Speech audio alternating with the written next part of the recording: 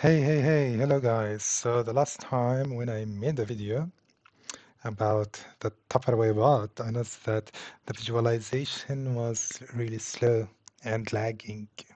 So this time, in order to make things better, and hopefully things are gonna get better, I don't know, I'm gonna use another machine. So I'm gonna have like two computers running besides to the Raspberry Pi here on the robot.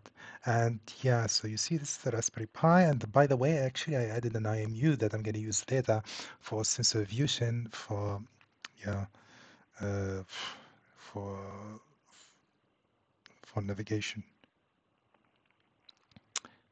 And I have something there in the making. This is going to be a surprise. This is for later. Yeah, right now, let me explain a little bit about what's happening in here. So this is my main machine where I am also making this video. Here I saged into the Raspberry Pi. I'm going to use here Tmax in order to multiply my my setup, my terminal. So I'm gonna start. I'm gonna bring up the robot. This is gonna start the low-level control, the topperware bot, and then afterwards I'm gonna start the RP LiDAR. ROS2 launch, RP LiDAR. LiDAR.launch.py. I think I did something here. .launch.py, please start. So I started here the low-level control node that bring up my robot, and I set up LiDAR. So this is my other computer where I'm gonna run SLAM. So I can make sure that everything on the network is connected by using ROS2 topic list, and then noticing that, yeah, the same devel and other topics are being published. This means that my my second computer that I'm gonna use for SLAM, yeah, is running is getting the topics fine. I can go back here to my main computer and I can check, and also this main computer is getting uh, the topics fine and dandy. So let me again multiply my, oops, what did I do? Oops.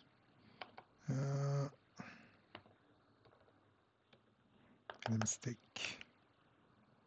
Oops. I wanted to multiply my terminal, but I screw things up.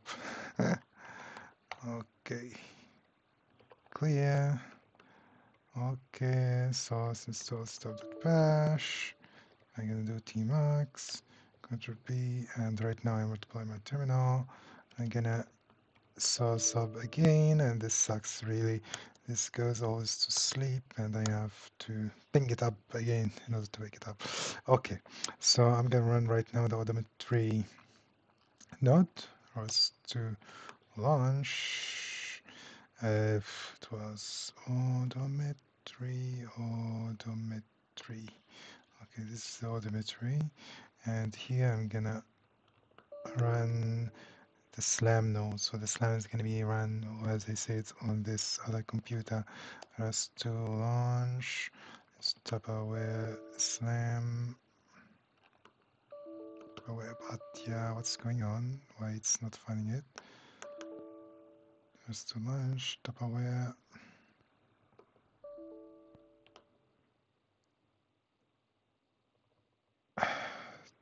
Topperware Rviz. No, sorry. To go to SLAM and then where is it? SLAM. Yeah, so I ran my simultaneous localization and mapping. Now let's start the visualization. Rest source, my working directory, and rest to launch. Then I have to run Rviz. So as I said, The visualization is being run on this main machine.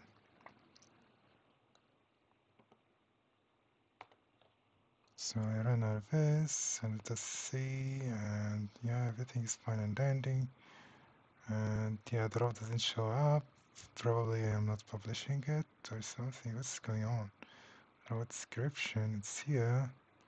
For some reason it's not showing.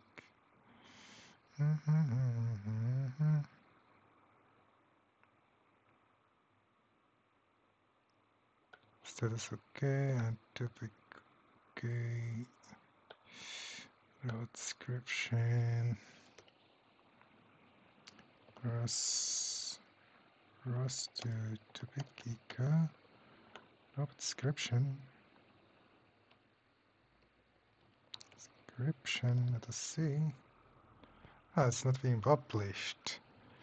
Yeah, I have to publish it. Okay, I'm gonna publish it from my main machine here.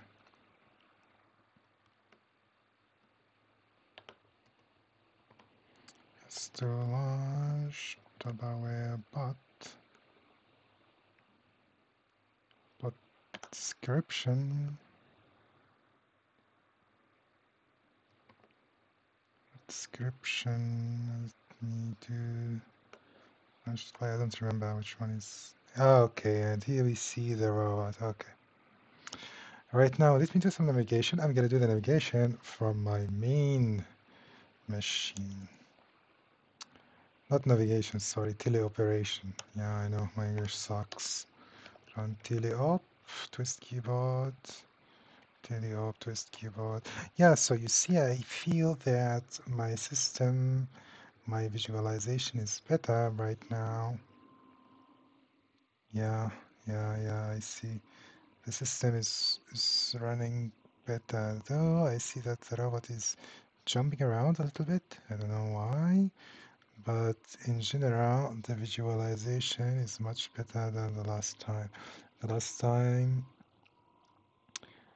yeah, the visualization was really sluggish and everything was quite slow.